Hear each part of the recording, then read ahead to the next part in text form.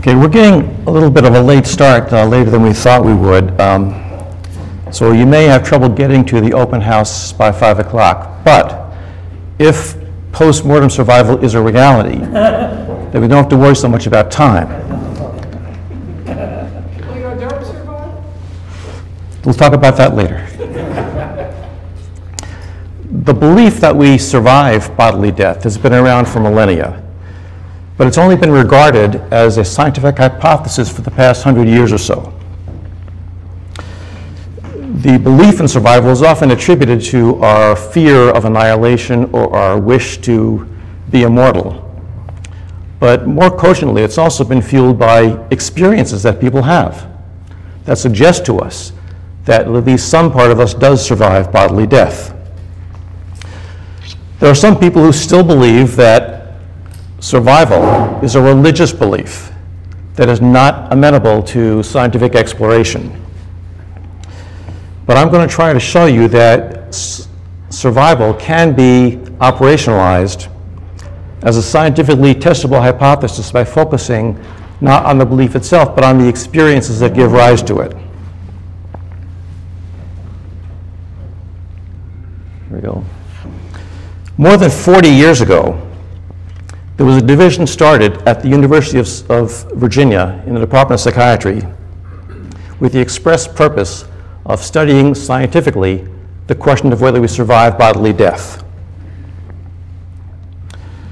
The group has gone through a series of name changes since then, but now it is the Division of Perceptual Studies in the Department of Psychiatry and Neurobehavioral Sciences at UVA. And still, after 40 years, we focus mainly on survival. The founder of this group, Ian Stevenson, was also one of the co-founders of the SSE a quarter century ago. For most of our life, we lived in this small frame house built in the 1920s just off the main UVA grounds. Those of you who have come to past SSE conferences in Charlottesville may have visited us there.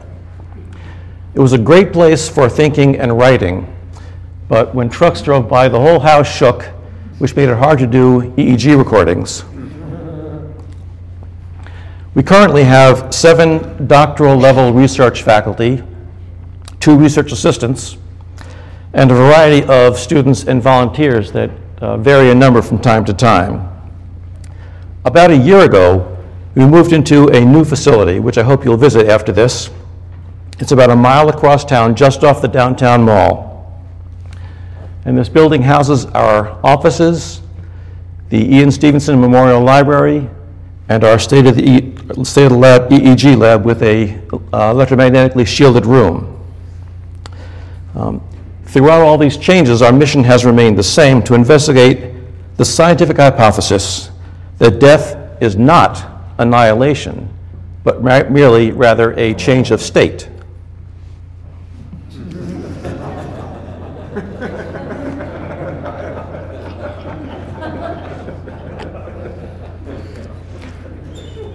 There are actually many hypotheses that imply post-mortem survival.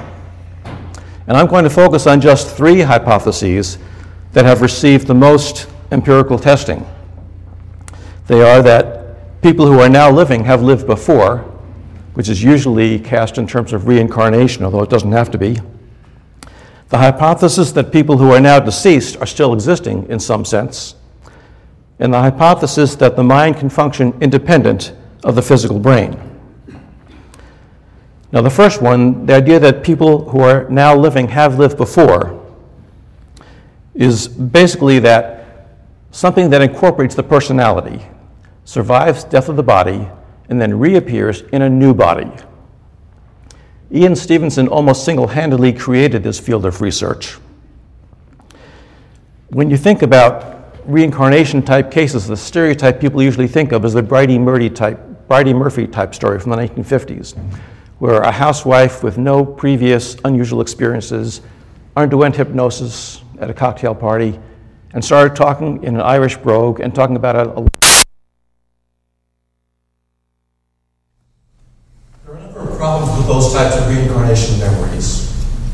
And they all boil down to what's called cryptomnesia or source amnesia, which is basically knowing something but forgetting where you do it from, where you learned it. And memories that come to people as adults are highly vulnerable to cryptomnesia. You have a lot of experiences, it's hard to keep track of where they came from. Also, and memories that come up under hypnosis are very vulnerable to cryptomnesia. So for these reasons, Ian Stevenson usually, almost always, refused to deal with memories that came up in adulthood or under hypnosis. Instead, he focused on young children, usually preschool children, who had memories spontaneously coming up about a past life. In the last 40 years, we've accumulated some 2,700 cases of children who have these past life memories. Now, this is not easy research to do. Most of these children live in countries where there was a belief in reincarnation. And these are generally in the Southeast Asia cultures. These kids usually live in remote villages, quite far from any means of transportation. And it's hard to get there. This is Dr. Stevenson doing one of his field trips. In addition, almost none of these children will speak English. So you almost always have to go through an interpreter. This is a typical scene of Ian talking to a young girl with her parents present and the interpreter present. So what kinds of evidence do we get from these children? Most importantly are the verifiable cognitive memories that the child comes up with. Names, dates, places, specific details that relate to the past life, which we can then check out against the facts of the person the child claimed to have been in the past life. This past life usually occurs in another village, far removed from this one, sometimes in a different country, of which the child, the subject, could have no possible knowledge. Secondly, most of these kids have personality traits and likes and dislikes that are very unusual for their family, and which they attribute to the past life. For example, a child born to a Hindu family in India may refuse to eat the food his mother prepares and insists he wants food cooked for a Muslim family, because he remembers a life in a Muslim family. Children who remember a past life of a different gender will often want to dress and play with toys that are appropriate to the opposite gender. There were a number of boys born in Burma in the 1950s who claimed to remember lives as Japanese fighter pilots who were shot down over Burma in World War II. And these kids in remote jungle areas of Burma would have traits that people in Burma associated with the Japanese. They would want to wear pants rather than these skirt-like longi that the Burmese men wear.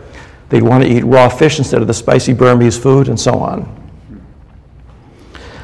Some of these kids also have skills that they were not taught and that their family does not know. Occupational skills, ability to play musical instruments, sometimes speaking a language that is not spoken in their district.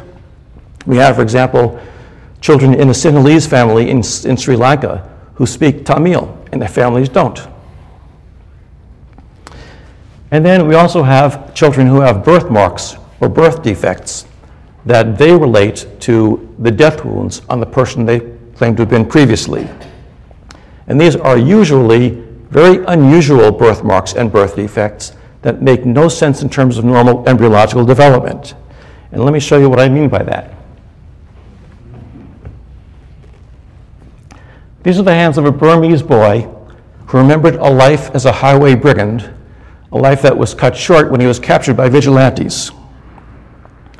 He was about to be beheaded by a swordsman, and he held up his hands in a gesture of supplication to plead for his life. And his hands were chopped off. And this is how he was born. This is a boy born in India who remembered a life as a teenager in which he had an accident feeding fodder into an automatic chopping machine. He was feeding the fodder in with his right hand and operating the machine with his left hand. And his right hand got caught